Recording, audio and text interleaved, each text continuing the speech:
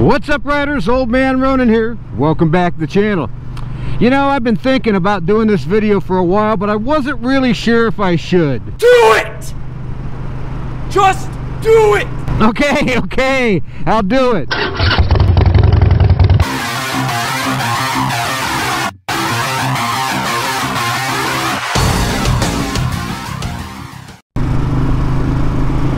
You know, one of the most fun things that you can do when you're riding motorcycles in the wintertime is change batteries in your cameras. Go! God, I've had a dickens of a time. These GoPro batteries do not like cold weather whatsoever. But what I want to talk about today is this bike really, what I really think about, is it really as good as what people say it is? And we'll start with the obvious. This little guy here, and I say little guy because I really don't mean it that way. What I mean is this little engine. I think I can, I think I can, I think I can. Well, this is actually the same kind of thing. This little guy it does whatever you ask it to do, except for go over 70 miles an hour. But as far as under that speed limit, man, it does everything. It's a full-framed motorcycle, guys, and I always get a kick out of seeing some of these YouTubers that never make you know, they do a review on a motorcycle without ever riding it, or they'll get on it for 10 or 15 minutes and say, yes, I'm going to make a full review. No, dude, that's not what you do. You got to ride the bike, and that's one of the things I'm honored to be working with Royal Enfield on this particular motorcycle. They gave it to me for a very long time to give you my honest upfront opinions. And like I said, being a full-size framed motorcycle with a little engine, you really do feel comfortable.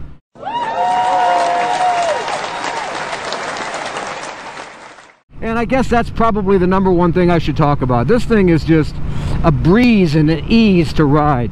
The seat is, considering it's a stock seat, and they do make a bunch of different type of seats for this, and if you guys go to the Royal Enfield website, you can see all those. But yeah, they make a tremendous amount of different seats for it, touring seats and stuff like that. And I'll tell you, I have obviously never ridden any of those. I've ridden the one that comes stock on it, and the thing is amazing. Yeah, I turned off my turn signal again. What's up with that?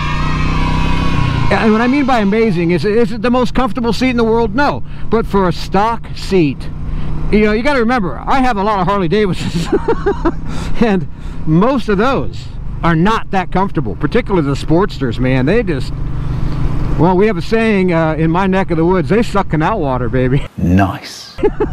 They really do. And that's why there's such a huge aftermarket for Harley Davidson, you know, touring seats and other type of seats, because they really are not that good. This one, on the other hand, I've ridden, I think the longest Iron Lady and I have gone on a dual trip on this was several hundred miles, and seriously, no problems whatsoever. And I think that's one of the things that I think most is attractive about this bike, as far as the comfort of the ride. And of course, the rider triangle is near perfect. Now, I wouldn't mind having the bars a little bit forward, but since it's not my bike, I'm not going to adjust the bars for myself personally. So when you first jump on a bike, it's got to fit you properly. I love the way this bike makes me feel when I just sit on it and start to go for a ride. Now, like I mentioned earlier, I wouldn't mind the handlebars a little bit farther up, and that would come just by loosening those 4 bolts there and turning it up and then adjusting my controls up a little bit. But that's really a non-issue, if you ask me right now, because if I was riding this cross-country, then I definitely would do it. But as far as the seat and the way that I'm sitting in the motorcycle, yeah, I mean, I really do like it. And the handling, that's another point. I think this bike handles really, really well. Now, is it a sport bike? No, guys, come on. It's a 350cc motorcycle that's a cruiser style, so immediately you're going to have the foot pegs up a little farther than maybe you're used to. Like the new classic 350 they're coming out with has more mid controls. These are, I would call, forward mids. They're not really forward controls like I have on my Wide Glide or my Sportster. They're not that. They're more mid forward, so they do put your legs out a little forward. You're not going to be standing up on this bike, in other words. It's going to be, because you'd have to lean too far forward, and you don't want to get yourself out of killywampus, if you know what I mean, riding down the road. So, but as far as a long time touring, or as we say, easy peasy ultralight touring bike, the way that these foot pegs are sitting are pretty daggone good. And the fact that I've got the wide pegs on them, I call them mini floorboards, that really makes a difference. Guys, I tell you, riding in the winter and it's like 24 degrees, the sun is now melting the frost off of the grass right now, but then the shaded areas, it's still up there. But man, these cameras cannot stand the cold weather.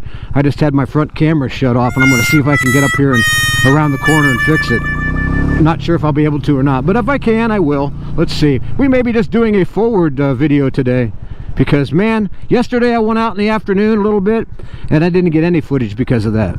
Let's pull over right here and see if we can't figure out what the heck's going on.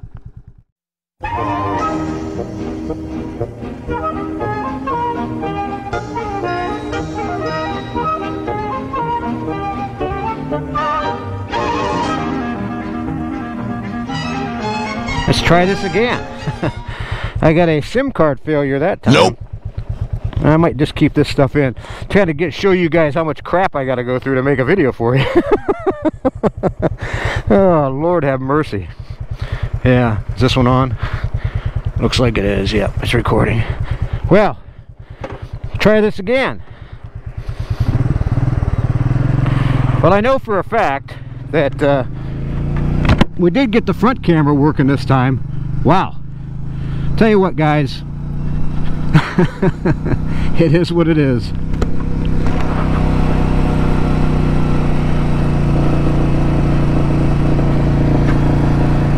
And it died again. Well, you know what? We're going old school, because I'm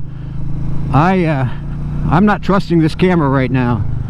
But anyway, to get back to my point, we talked about how comfortable this bike is to ride.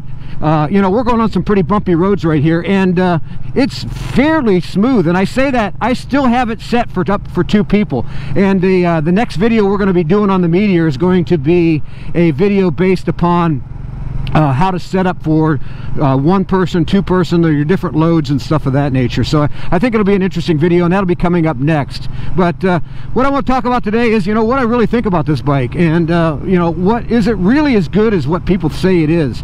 And I'm telling you, this bike is super smooth, and it starts up each and every time.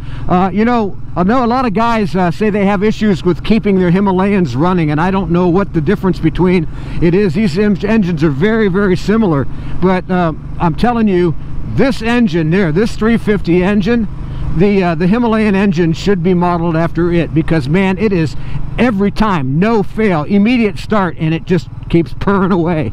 And the low end torque on it, considering it's going to be geared a lot different than it is on the Himalayan, this engine is awesome.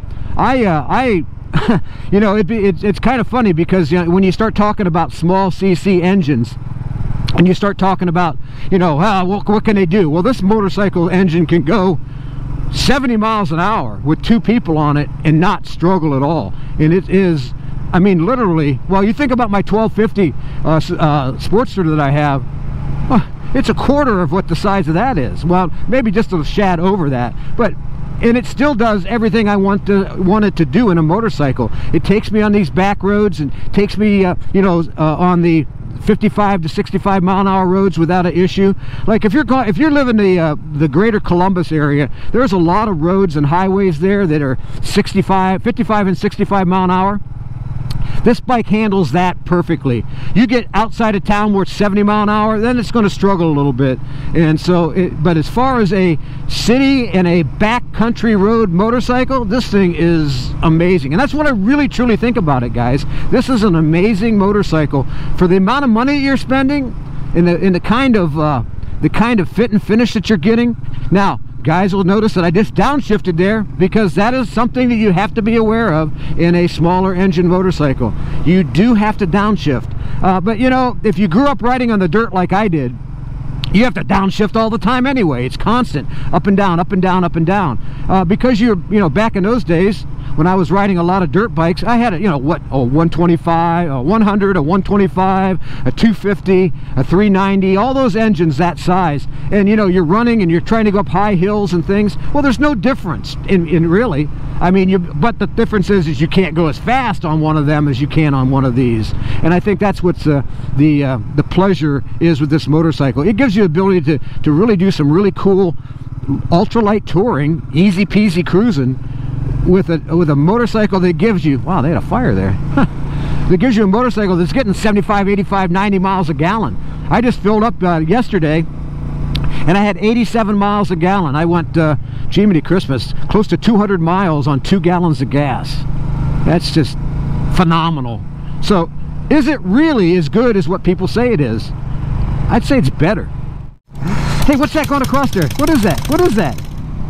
You know, this is the last week for the Old Man Ronin Fall t-shirt giveaway. And if you don't tell me in a comment, first you got to be a subscriber, but tell me in a comment, and also send me an email, which is the most important part, because if you just say, hey, I saw that little guy go by at this particular point in time on your video, and you don't tell me how to get a hold of you, well, then I go to the next guy, because that happens sometimes. You have to send me an email, and that email address is oldmanronin@gmail.com. And if you do, you'll get a chance to win our last Old Man Ronin Fall t-shirt giveaway. And here's this week's winner.